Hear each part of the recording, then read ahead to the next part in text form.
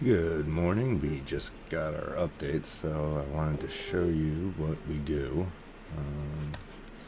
Here's yesterday's graph of, so we got one ready, 511 not, and we just try and track these numbers just to see how the data changes. As long as we're tracking consistently, these numbers should keep going in the right direction. So we should see this 60 being lower today. This 45, this 156 down here, this should be up today. Everything seems to be moving in the right direction so far.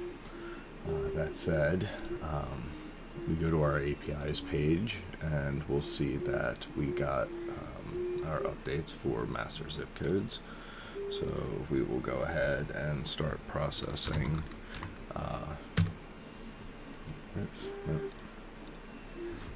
zip code data, and it takes a good minute to process this data.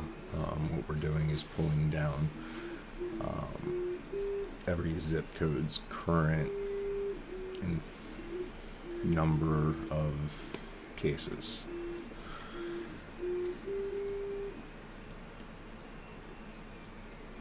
So if you ever wanted to know just how much time we spend working on this is about how long it takes just to get the first page to load.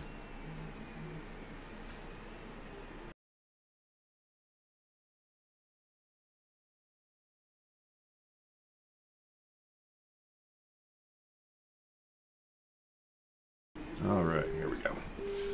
Alright, so we've processed all of our zip codes. Got it done. So now if we actually load this, these should all be blanked out because we have, right? So no data. We're going to go ahead now and let's pick a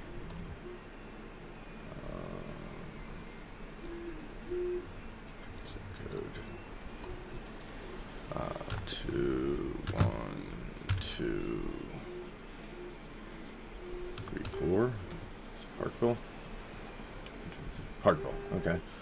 So we'll start with Parkville, and it looks like their 45-day curve right across the top is coming down. That's what we want to see.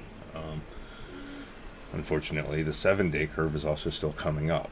The 7-day curve is coming up at a rate that's different than the 45-day coming down. Welcome to math. Alright, so at this point, let's go ahead and just kick this off.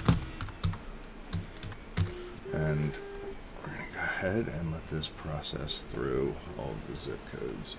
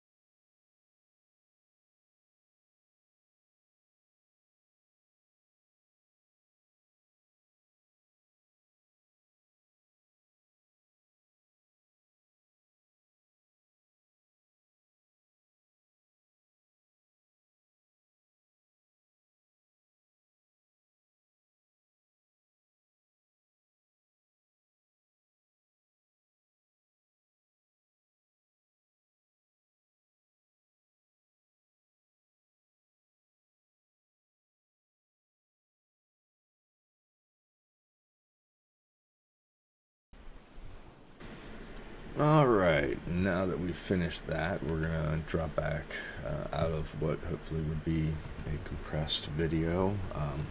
We're currently at 53 minutes of processing, and we're ready to go ahead and check the spike monitor now.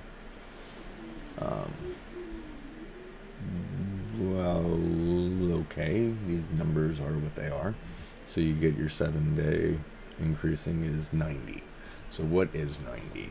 90 is the 7-day percentage has gone up over 50%, over 30%, over 20%, over 10%, and under 10%. So these are all percentages that are going up.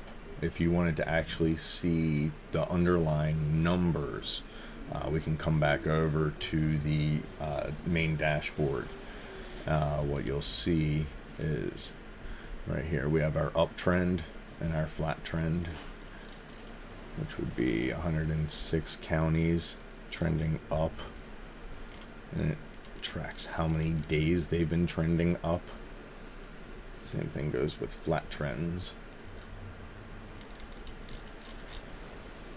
So depending on whether you're looking at actual numbers of infections going up or percentages coming down, they tell roughly the same view, that it's totally different in different places, and that's the best we have right now. So we'll keep monitoring these, and if we see anything excessively concerning, hopefully we'll see it here.